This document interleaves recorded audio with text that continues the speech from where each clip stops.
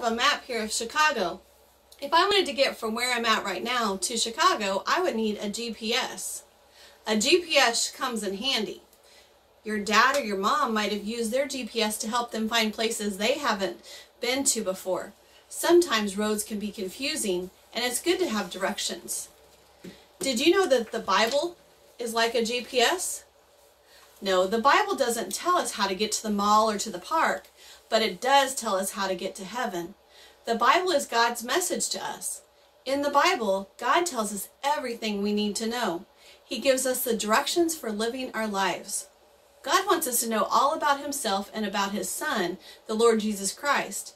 He wants us to know that the Lord Jesus died for us and came alive again 3 days later. He wants us to know how important it is to be loving, kind, and honest. God tells us so much in His Word. That's why it's important to read what He says. But before we read God's words, we need to know how to find the words we're looking for. Let's choose a verse for our destination. The reference tells us the book, chapter, and number where the verse is found. Another word for reference is address. If we know the address of the verse, we can find it in the Bible. Let's find Psalm 119:11. That's the verse we'll be learning later today. Here are 4 Bible GPS directions to find an address in the Bible. Number 1, the Bible has 2 testaments. The first Bible GPS direction is to figure out whether the verse is in the Old Testament or the New Testament. The Old Testament starts with the book of Genesis, and the first book of the New Testament is Matthew. So here is the Old Testament, and here is the New Testament. Is Psalms in the Old Testament or New Testament? That's right, the Old Testament. So, the Bible has 66 books inside of it. We have figured out that Psalms is in the Old Testament. The Old Testament has 39 books. The New Testament has 27 books. Altogether, the Bible has 66 books. Wait, we have found the second direction in our Bible GPS, the book. What book is this? That's right, Psalms. The third Bible GPS direction is to find the chapter.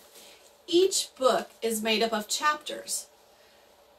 Everyone starts with chapter 1. This one's chapter 119. So I've already got it marked because that's a long way away from 1. The fourth Bible GPS direction is to find the verse. Each chapter is made up of verses. So it starts at 1, right here, and then goes to 11, where it says, there's Psalm 119:11. I have stored up your word in my heart, that I might not sin against you. We found it! Good job, Sparkies! Let's try it again. Remember that our first direction is to figure out which testament we need. So, let's try John 3:16. Alright, so do you know if John is in the Old Testament or New Testament? That's right, it is the New Testament. So it's in this section right here. That's right.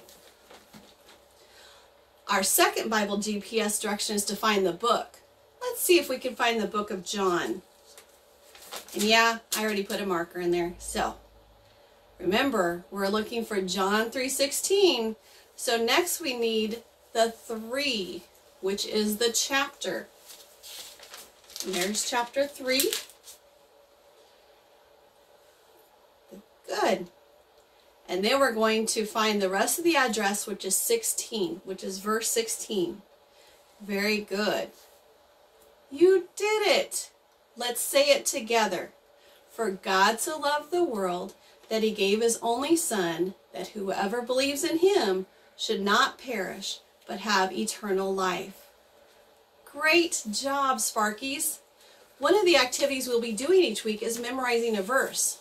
Does anyone know what it means to memorize? Good job. Memorize means to remember what you have learned so that you can say it without looking at the words or numbers. For instance, who can tell me your home address?